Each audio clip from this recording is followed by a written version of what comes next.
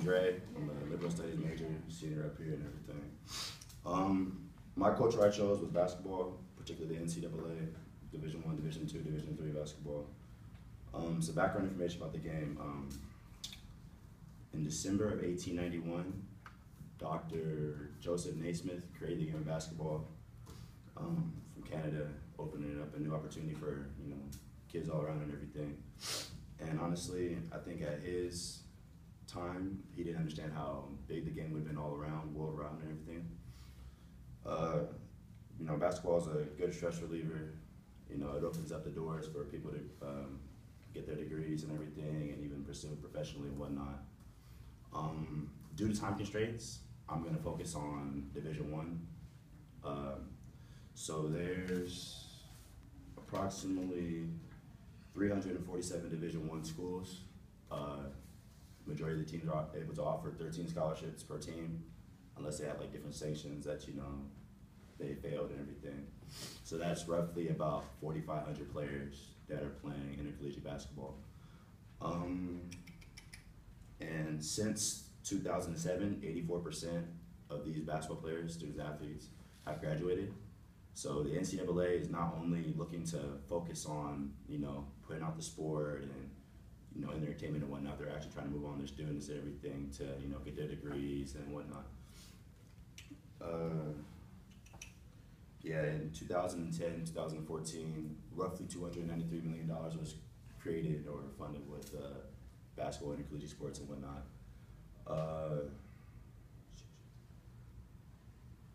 And within the next 4 to 5 years, that's projected to double and everything. As you guys can see right here, I have a basketball right here. This is actually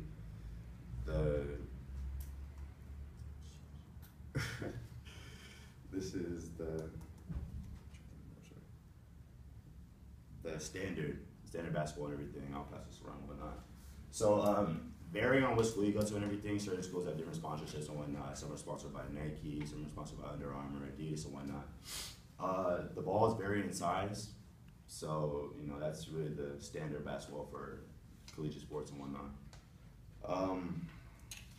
I identify with this culture because it's a virtue of my life. I'm putting a lot of time and effort into this.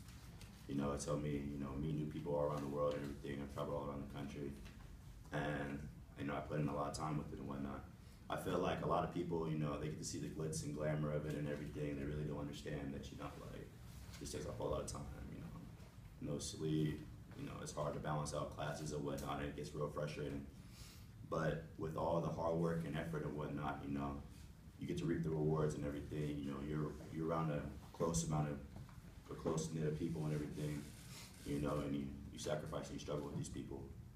And sometimes, we don't all get along and everything, we butt heads, some people don't like each other, but at the end of the day, when, you get that win, or, you move into the tournament down the road and everything, it's worth it. It's worth it. And I'm going into my last year and everything, and it's crazy how, 4 years of my life have, flying by like that. I originally didn't start here at Cal State. This is my second year at Cal State. I'm a transfer from the University of Buffalo in New York. It's a Division I out there. The only difference between Division I, Division II, and Division III is the amount of money they get to bring in and everything. You get X amount of scholarships and whatnot like this. And